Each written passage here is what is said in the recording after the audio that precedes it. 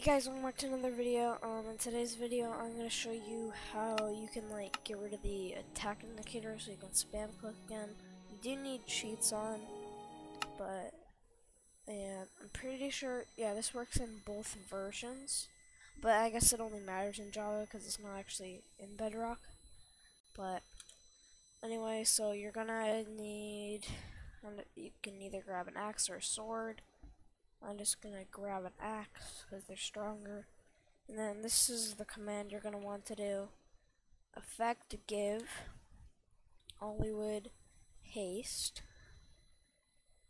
And then I'm not actually gonna do that yet. It's gonna give it to me for like 30 seconds. But basically you see this? There's like that little thing. So if you just spam click right now, it won't do it will do barely any damage. But like you'd have to do this, and that's kind of annoying. So you can add this command, and you can add just like how long you want it.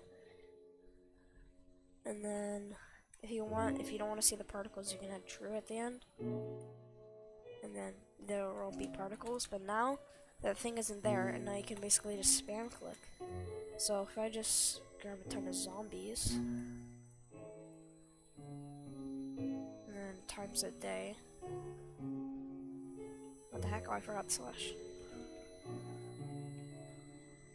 I mean night, not day. And then I can just spam. No, not zombie horse. What? Okay, well, don't do. I mean, I guess you could do that, but. So a few zombies, and then a rifle. And then I'm not even gonna use it. This will break the floor, so if you're or something,